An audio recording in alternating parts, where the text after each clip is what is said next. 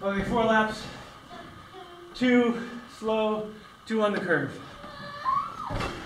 This morning, 2 of my kids and I were playing around on the partly finished track upstairs. Next thing I know, I'm in the middle of a full-blown track and field workout. Cut the end of it on video.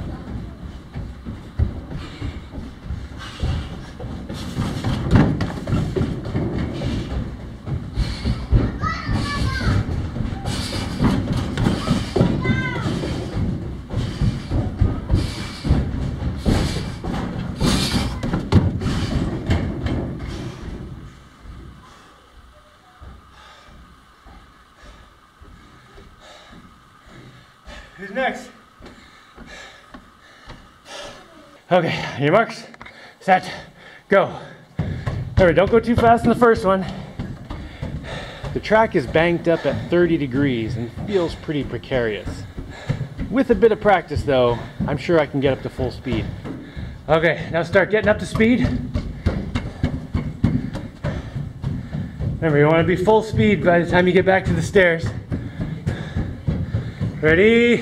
Go, go, go, go, go, go, go, go, go.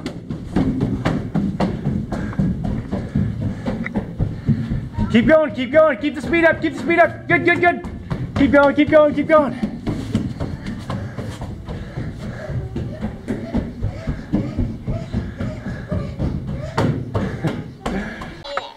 Okay, you want me to stand right here?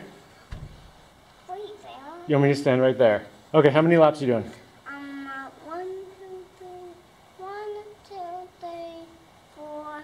5. All right, go for it. And your mark, set, go. Plus, the track's still going to be wider and planed and sanded, and lane lines will be painted on it. I think that'll make a big difference.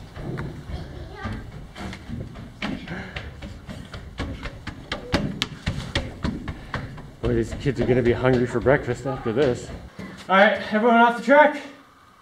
Yeah? Okay, this is my last one. Just stay off the track for a minute.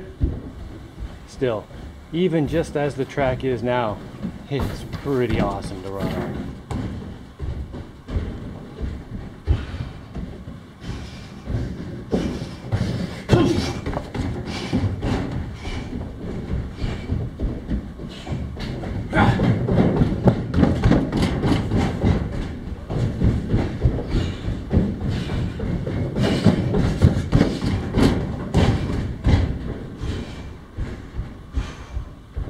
Okay, you're doing 2 this time?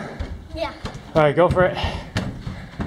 I should also mention that whenever my kids exercise with me, I don't push them to do a certain amount or anything like that. I just try to make it fun and exciting, and they do whatever they want. Is this your fast one? Okay, you're doing 3 then.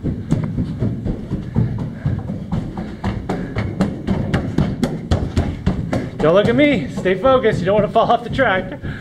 You want to do one more lap? Yeah. Go that way. Wait, wait. We switch directions so you don't get used to one way. Oh, man, that was a good workout. Did somewhere around 10 of those. I'm not sure how many we did.